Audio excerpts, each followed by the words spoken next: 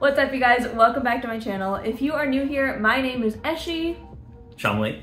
And we just moved to San Diego about a year ago. If you haven't seen our original apartment tour videos when we were looking at all of our options, I will leave the links right here because if you are also looking in San Diego, they may be useful for you. Today, I figured we'd look in a different area in San Diego that we didn't originally consider, and that is North Park. But before we get started, if you could do me a favor and hit that subscribe button if you are interested in more apartment tours, and hit that like button if this is helpful for you. We are starting off with Azul North Park, which is another Greystar property, which is similar to the Diego, which is where our apartment is now. And we may be looking down a lot because we're going to be watching the video with you guys. So Azul is in North Park. It's actually a block away from like the main street in North Park, where there are a bunch of breweries, there's bars, restaurants. Exactly. It's more of a hipstery area if you're into that. They have a couple loungy areas. There's a business center where you can connect your laptop to the TV.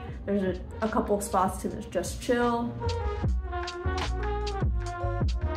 The mailroom is similar to any other apartment mailroom. There's also parcel pending where you can enter a code to get your package. There's 2-floor parking here, so there is a bottom floor and a top floor with 2 different entrances for each.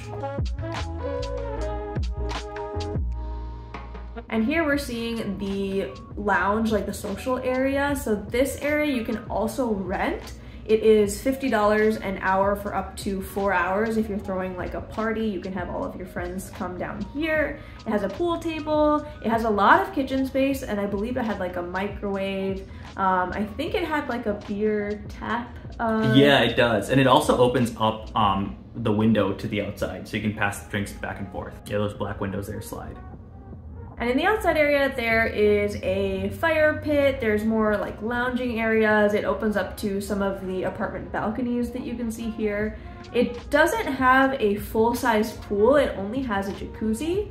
So if you are looking for that full-sized pool, this may not be the apartment building for you. There's a ping pong table here, an outdoor like TV area, and then there's a small like fake grass area that's not for pets, so it won't smell bad, but it's like for little activities that they host throughout.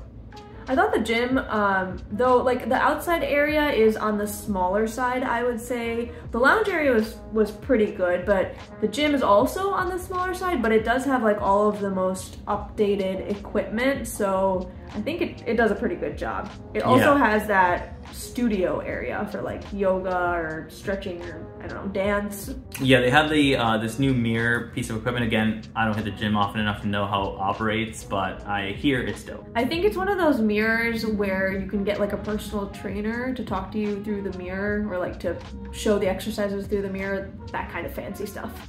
So this is a courtyard that's on the 2nd floor. The 2nd floor hallway just like opens up to the outside as you're walking to your unit. It's kind of crazy that it does that, but I guess the weather's so nice in San Diego they can build buildings like that. Unlike in Michigan where we're from. But this is the 1 bedroom, and the finishes that you're seeing there, like the white countertop, white tile, beige cabinets, that's gonna be the same in every apartment in this building. The fridge is a normal size. They also have full-size washer and dryer. And if you caught it on the wall, there is a nest in here, which is dope because our building doesn't have one, even though they promised it did. I would say the kitchen is like a pretty good size. There's a lot of counter space, but the living room, which we'll show you in a bit, has less space than I kind of wanted. The bathroom is also pretty large. Again, I feel like spacious. It is very spacious, and it has like the tub shower combo, but I feel like if they had taken a little bit of the space from the bathroom and put it in the living room, that would have been nice. Totally agree. If you're on the 2nd floor, you're gonna have that walkout balcony, which we're not the biggest fans of interior facing apartments. We would much rather have it like an exterior facing with a balcony that's looking out into the ocean or the mountains or whatever it is, because if you're in San Diego, that's the kind of view that we would like. The ceilings, as you can tell, are kind of spacious here. Apparently the 2nd floor has 15-foot ceilings, but that is only on the 2nd floor. After that, it's standard, I think, 9 or 10-foot high ceilings that they have throughout. And the bedroom is spacious. It's like a standard size. It's pretty large, yeah. Yeah, it's pretty nice. I would say it's bigger than the living room area, or at least it feels that way. Maybe, I don't know about that. But the closet space is also pretty nice. There's like a walk-in section and then a regular closet on the other side. So you could do like a his and hers split if you'd like. I think there's enough space to do that. I'd probably get the bigger one. So a couple other things that we noticed when we were touring this place. So they do allow you to paint and drill holes and like do anything that you want inside the apartment. So that is always a plus. It is a Greystar property. So in our opinion, Greystar kind of brings the luxury into an apartment. So this is like a luxury high rise. That said, as a high rise, it's only up to 7 stories. And I think there's a building cap in this area where it only allows up to 7 stories. So moving to someplace like San Diego with like ocean, mountain views, like my expectation is that I get to see all of that. So it would kind of like fall out of where we would want to be. If you've watched any of our other apartment tour videos, we always ask them if there's cement between the apartments, and that's because of noise levels. If there is cement, it usually means that the apartment's going to be pretty quiet. With this building, they don't have cement. I mean, that's not to say it's not a quiet building, but it is something to think about. They do have fiber internet at this building, which is great. I wouldn't let us consider a building without fiber, having worked at a fiber company. The other thing is that the outdoor space, like I mentioned, is a little lacking. It's not a huge space, but it's perfectly adequate, and the amenities are also like taken care of, really nicely done, so no complaints there. It's also a much smaller apartment building in general in terms of total number of units, so the space might kind of scale there as well in terms of, are you more likely to run into people using that space at all? So overall, I'd say this definitely is a luxury apartment, and the prices are very similar to the prices we see at our current building, the Diega, so the prices kind of match. I think it's really what kind of vibe you're going for. If you're more the person who likes going to bars and restaurants, and breweries, you're all about the beer culture. Yeah, this is a perfect place for you.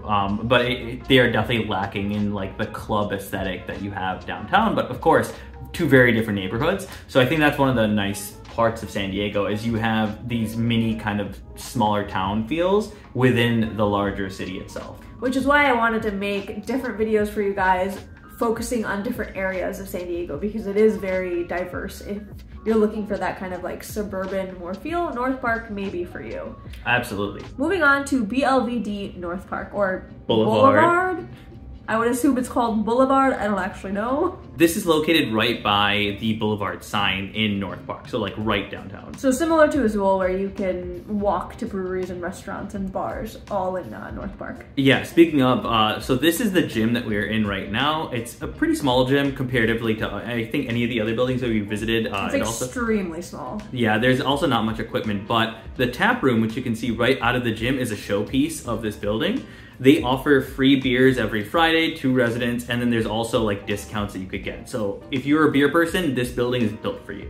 And in this social lounge area, it's a huge kitchen and seating area. They also have beer and like coffee on tap from that brewery. BLVD is cool in its architecture because when you walk up the steps to the social area, it's like an open air space. The pool is very, very small, like way smaller than I would like it. It does also have a hot tub, so that's nice, but I guess if you're not super into swimming and you just like to lay out, this is a pretty good space. So here the second floor opens up again to the outside, similar to the Azul, but just a much larger space that's outdoor facing in this building.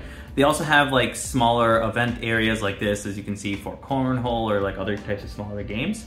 Yeah, it was super pretty, and like the elevator bays open up to its own little activity space, so this one was used as a workout space. And the architecture of the building is unique in that there's, I think he said, like 40 different layouts for apartments, and then they have their own little like social areas. Oh, oof. So this is the pet area. It started off kind of cool, but then it went downhill very quickly. This is on the very top floor. I think there's 7 floors in this building, and it's an outdoor like pet bathroom area, and there's like an outdoor wash, as you can see on the left hand side, where you can take your dog and wash them, or your cat if you're adventurous. Which you would think it would be a great space, and I think it is for a lot of people. Yes, but I have a sensitive nose, and I don't think this is even like a sensitive nose thing. I don't have a sensitive nose thing, and I noticed the exact same thing as him. After we passed it and just went right down the hallway, we were hit with an overwhelming smell of just like heated pet urine, which if you've smelt it before, is just overwhelming, and it just took over the entire smell of that hallway. And to be fair, this was only on like the top level of the apartment, so we're not sure if this smell permeates underneath. But if you have an apartment that's facing the interior courtyard, I would think it would be a safe bet to say you're gonna smell it. And I can't recommend living your life smelling this. No, it's way too strong, you guys. That was genuinely probably the worst smell we've ever smelled on an apartment tour. That's including the apartment in our first building that had raw, like, garbage waste in the hallway. Do you remember that one? Mm-hmm. Yeah. This one is below that. You can see him freaking out over the smell right here. I had to include that clip. I didn't realize that's what I looked like from the other side, but I had to walk away because I felt like throwing up. This was another one of those social gathering areas, and I was just showing you the view because, again, it does have a lot of perks. So this is a 2-bedroom unit. The tenants had just moved out of it, so that's why it'll look a little unclean. It's genuinely because they haven't had the time to flip it over yet. You'll see the light countertops and then the dark cabinets. That's gonna be the same color palette for any apartment in this building. The refrigerator is like standard size. It does come with an electric stove. Yeah, unlike the Azul, and I prefer gas stoves personally. This one is interestingly a 2.5 bath, so it has this powder room. On the top floor, you'll see in a second, it's an interesting unit because the top floor is the living room and the kitchen, and then you have to walk down to get to the bedrooms. Also, I found that the upstairs bathroom just seemed larger than the downstairs ones, which is an interesting design. You'll see that in a second. I think it was, and this does come with like a small balcony that's facing north, so you can see, you know, the mountains. Again, we prefer south or southeast facing windows so you get more light. I also thought it was really bizarre. Like, I'm okay with a walk down to the bedrooms, but the fact that I had carpet on the stairs, it just made it feel dirtier to me. It's a little odd. There also are 2 different styles of windows. This is the interior facing unit that has like floor to ceiling windows, and I think what we would consider like the primary bedroom. Again, it has its own bathroom as well, but as you can see, it's kind of small and a little bit cramped here. This hallway is actually very cramped. Eshi and I could not pass one another just like walking. Only one person can walk at a time between those 2 bedrooms. In general, I would say the downstairs area was just pretty cramped in general. It did have a full washer dryer, so that's great. But then this is the second bedroom. Again, it has its own bathroom and closet. Nice. And shower, like that's brilliant. Yeah, it's all really nice. I feel like this building was kind of made for a roommate situation because each roommate can have their own things, their own closets, their own bathroom. So that's super nice. But if you notice, the second bedroom also has like much smaller windows than that first bedroom we saw. The other thing about this unit is you can paint, you can drill holes into the walls, so like standard things that you can do. It's also got this really cool outdoor like storage space. I think he said like most 2 bedrooms have it, but it's like right beside your unit and you can lock it as well. And then there is the mail room, which I personally thought was a little shady. There's like a door to get in from the outside sidewalk, or you can get in through the parking garage.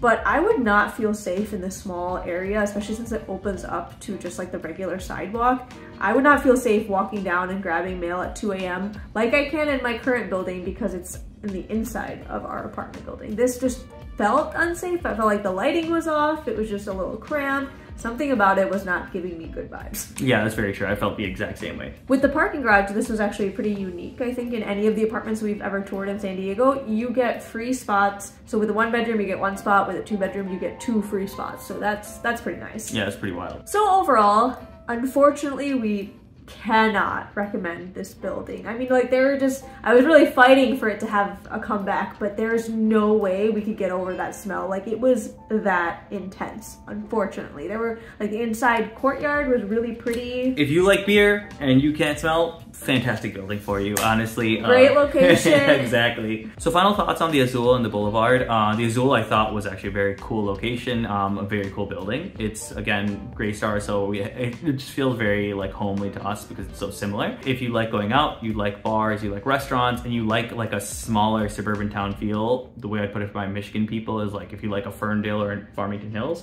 a small city, that's what North Park will give you. I will say that with prices like Azul being so similar to prices of the Diego, which is our current apartment building, I would not pick it because of the similar pricing and the fact that at the Diego or a place downtown that's more of a luxury building, you are closer to the clubs, which we are more club people. You also have better views of the ocean and the mountains. A pro of North Park really is that it does have less homeless people, so it probably is a little bit safer than downtown if you're worried about that. It really does feel like you're living in a suburb, so it does have that kind of like homier feel if you're from the suburbs. And then with Boulevard, unfortunately we just cannot recommend it with the smell. We've already gone through that, but North Park in general, if you guys have any other North Park apartments you want me to look into, or any apartments or areas in San Diego in general, don't forget to leave it in a comment down below. I read all of my comments and respond to pretty much everything, so